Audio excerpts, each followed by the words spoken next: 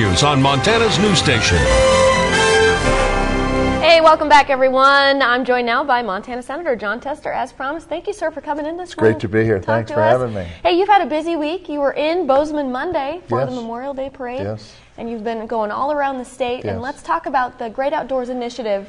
Yeah. You were just in the Blackfoot Valley yesterday. Yes. Tell us about... Well, we were in Ovando. We had Secretary Vilsack from the Department of Agriculture, representatives from the Department of Interior, and we talked about the great work that's been going on the ground with the ranchers, the ranching community, and conservationists and recreationists, and really developing a plan for that area. So we have a working landscape.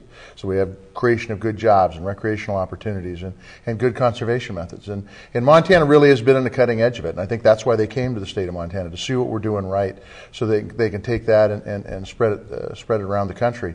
It was a time where local people from Montana had a chance to talk to people from the administration, and I thought the meeting went very, very well. And as I understand it, the president is hoping really that Montana will be used as an example. Well, I think it's exactly right. I mean, you've got people that come together on the ground with a collaborative effort that don't normally agree with one another and haven't over the last 20 years, and they've been able to fend off all these folks that want them to fight and really focus on doing what's best for the land.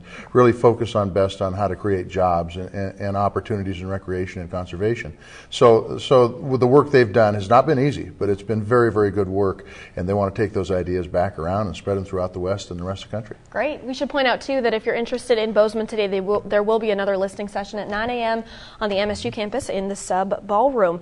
Hey, as we mentioned, Memorial Day in Bozeman, we had one of the biggest turnouts for our Memorial Day service. You were in the parade. Yes. Let's talk about the Veterans History Project. Well, this is a project that the Library of Congress has instituted. I'm working with Lieutenant Governor and Marine John Bollinger, and we're going out encouraging folks who have stories about their experiences in the battlefield, regardless what war it is, whether it's Afghanistan all the way back to World War II, and talk about the experiences they've had so they can get it down so we can pass it on to our kids and grandkids so they can understand the sacrifices that these heroes made for this country. Terrific. I know one veteran we have here in the Gallatin Valley was at Iwo Jima.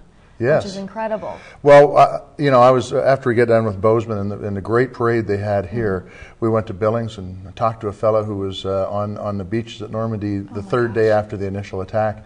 I mean, man, those kind of stories, the stories that he has in his head, we need to get on tape so we can save them for future generations. Okay, sir, just really quickly, can you give us an update on where we're at with your forest bill?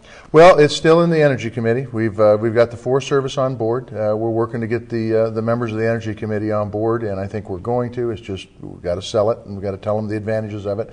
Once again, like the Great Outdoors Initiative, this is a model that I think can be used throughout the West. It is a collaborative effort. Folks on the ground in Montana got together, didn't always agree with one another, loggers, environmentalists, conservationists, and recreationists, and came up with a plan to manage our national forest here in Montana. And we'll get it out of committee, and we'll hopefully get it passed, and we can start cutting some trees and creating some jobs and setting some land aside for folks to hunt and fish on. Okay, Senator Jon Tester, thank you so much for joining us this morning. We're going to take a short break, but be right back with more news and weather right after this.